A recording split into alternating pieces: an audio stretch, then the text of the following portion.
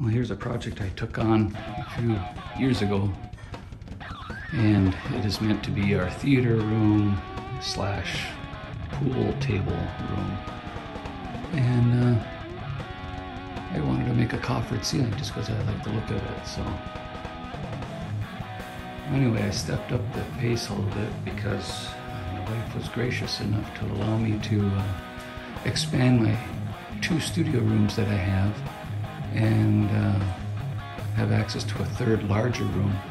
So when I finish this project up, I can get to that one. So that's why I'm showing this to you here. So what we're going to do is I have to make trim pieces that go right in there just to finish that off.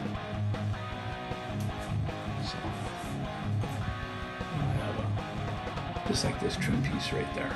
Sorry for the glare. So we'll have that piece and we'll have a matching one up there. So I got 7 of them to make, so let's get started.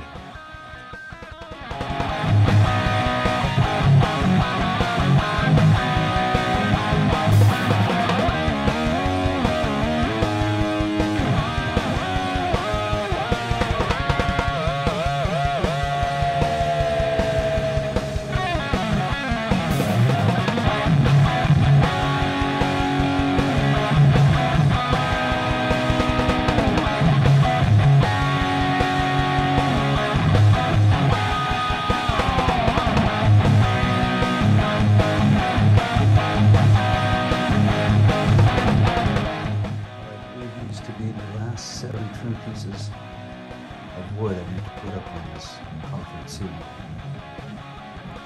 So, I've never taken on a project like this before, but it's coming out okay. I've got black acoustic tile in here, and in this space that you see right here, I'm going to put a black acoustic tile.